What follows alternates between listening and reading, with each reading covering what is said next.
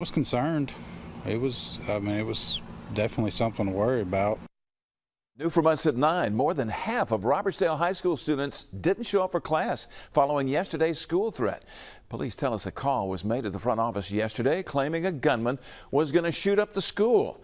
Well, there was no gunman, but that didn't stop hundreds of parents from keeping their kids home today. Fox 10 News' Lacey Beasley joining us live from Robertsdale High School. And Lacey, just how many students were absent today? Well, Byron, out of roughly 1,200 students, 740 were not at school today, and that's according to the Baldwin County school systems. Now, I talked to a father and student who debated staying home today.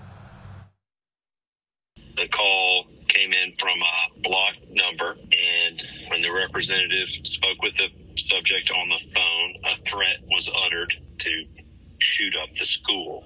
Robertsdale High School on a soft lockdown Tuesday for several hours as law enforcement scoured campus for an alleged gunman. Robertsdale PD say an administrator picked up the call around 9 a.m. and they suspect the caller to be a man. Police believe the threat was bogus. The intent of this action was to sow chaos and cause disruption and cause panic and fear. There was no evidence found or no persons found who would have who could have carried out this threat.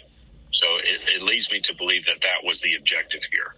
When parents caught word, they were concerned. I thought it was just a rumor at first, and I texted him, and he said it was real. Well, no one was allowed to go to the bathrooms anywhere outside the classroom. It was just locked down. They were still teaching, but just not as loud.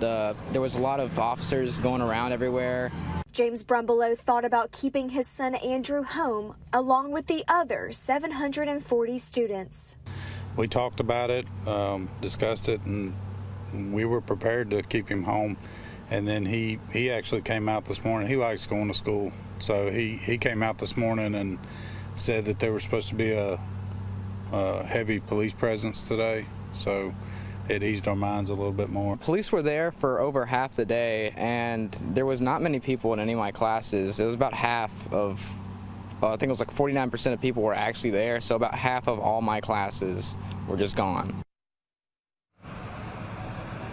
Now the FBI is now involved after investigators tell me the call came from out of state.